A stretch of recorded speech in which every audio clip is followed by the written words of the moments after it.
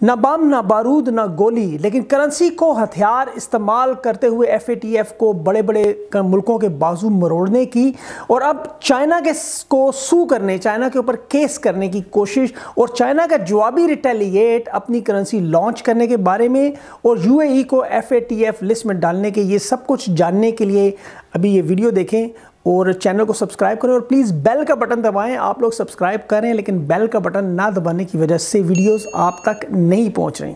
बिस्मिल्लाहिर्रहमानिर्रहीम, अस्सलाम वालेकुम, मैं हूं सबी काज़मी।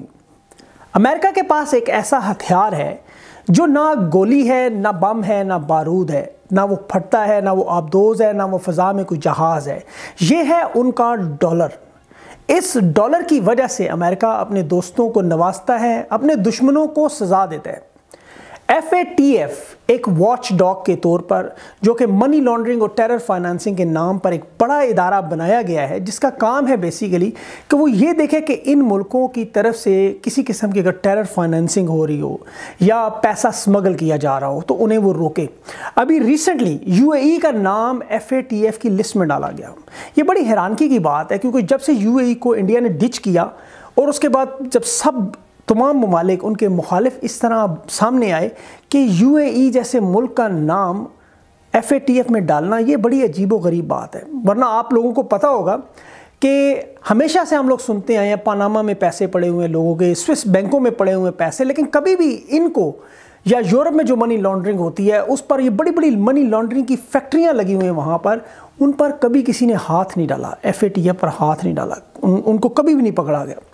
ले उस वक्त पकड़ते हैं कि जब इन्हें नज़र आता है कि कोई मुल्क उस तरफ जा रहा है कि जहां वो डॉलर के लिए ख़तरा बन सकते हैं। जैसे आपको याद होगा कि वेनेजुएला ने अपनी क्रिप्टो करेंसी का आगाज़ शुरू किया, उन्होंने डॉलर से बचने के लिए क्रिप्टो करेंसी का आगाज़ शुरू किया। ईरान ने भी ऐसे ही क्रिप्टो करेंसी के लिए। अब सबसे बड़ी कल BBC की जो रिपोर्ट है वो ये कि चाइना पूरी दुनिया की जो स्टॉक एक्सचेंज की मार्केट्स हैं उन सबको एक बहुत बड़ा शॉकिंग सरप्राइज़ देते हुए अपने चाइनीज़ युआन में डील करने के लिए आ रहा है। वो अपनी करेंसी निकाल रहे हैं। 4 बड़े शहरों में उन्होंने ऑलरेडी इसको लॉन्च किया है। आप उनके जो बड़े इदारे जैसे WeChat हो गया, इस तरह की जो उनकी ऑलरेडी जो ऐप्स हैं उन पे उन्होंने इस करेंसी को लॉन्च किया हुआ है। अब इसको 4 शहरों में जब वो इसको लॉन्च करने जा रहे हैं, वो ये टेस्ट केस के तौर पर देखने जा रहे हैं कि क्या वाकई वो डॉलर को एक दचका दे सकते हैं कि नहीं। ये बड़ा मुश्किल काम है। समझने की बात यह है, लोग समझते हैं कि अपनी करेंसी में डील करने का फ़ायदा क्या है। मिसाल के तौर पर अगर मेरी जेब में इस वक्त 10 रुपये हैं और मैं जाकर कोई 12 रुपये की कोई चीज़ ख़रीदना चाहूँ तो वो जो 2 रुपये का बैलेंस कहीं से निकलेगा वो कहाँ से आएगा? वो इस तरह आएगा कि अब चूँकि मेरे 10 रुपयों में वो इंटरनेशनल चीज़ तो मिलेगी नहीं, तो मुझे लाजमन पहले डॉलर ख़रीदने पड़ेंगे। अब मेरी जेब में 10 रुपये हैं जबकि डॉलर ख़रीदने के लिए मुझे वो 12 रुपये चाहिए होंगे। तो 12 रुपये दे के मैं 10 रुपये की चीज़ ख़रीद रहा हूँ, बाद में मैं जब उस चीज़ को दोबारा बेचूंगा फिर उस वक्त उन रुपयों को डॉलर्स को कन्वर्ट करके अपने पैसों में लाऊंगा, तो ये एक बहुत बड़ा मसला बन जाता है। हाँ, अगर आप अपनी करेंसी में डील करते हैं, मसलन अगर चाइना ईरान के साथ डील करता है तेल में तो वो युआन में करते हैं। अब चाइना ने ईरान को तेल बेचा तो ईरान ने जो युआन इकट्ठे किए हुए थे जो उनसे पहले, वो उन्होंने उसको वापस कर दिए।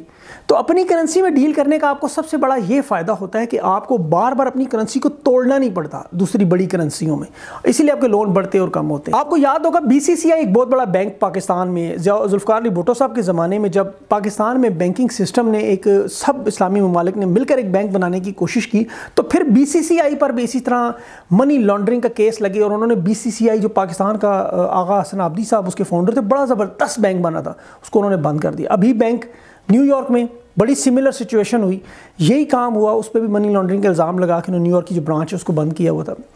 ये बेसिकली बदमाशी है एक किस्म की कि आप अगर डॉलर के ऊपर बात करेंगे, डॉलर को छेड़छाड़ करने की कोशिश करेंगे तो हम आपका हशर नशर कर देंगे। अब चाइना ने, अब चूँकि पूरी दुनिया कोरोना वायरस के चक्कर में चाइना के ऊपर केसेस करने की कोशिश कर रही है, जैसे जर्मनी ने उनको ऑलरेडी एक बिल भेज दिया पता नहीं कितने ट्रिलियन का, बिलियंस का।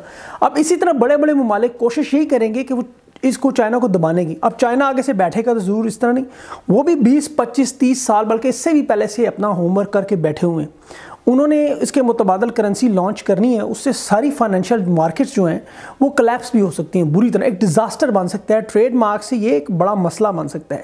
ماضی میں آپ کو یاد ہو لیبیا نے کوشش کی تھی اسی طرح کرنسی میں ڈیل کرنے کی، قذافی کا حال آپ کے سامنے ہے۔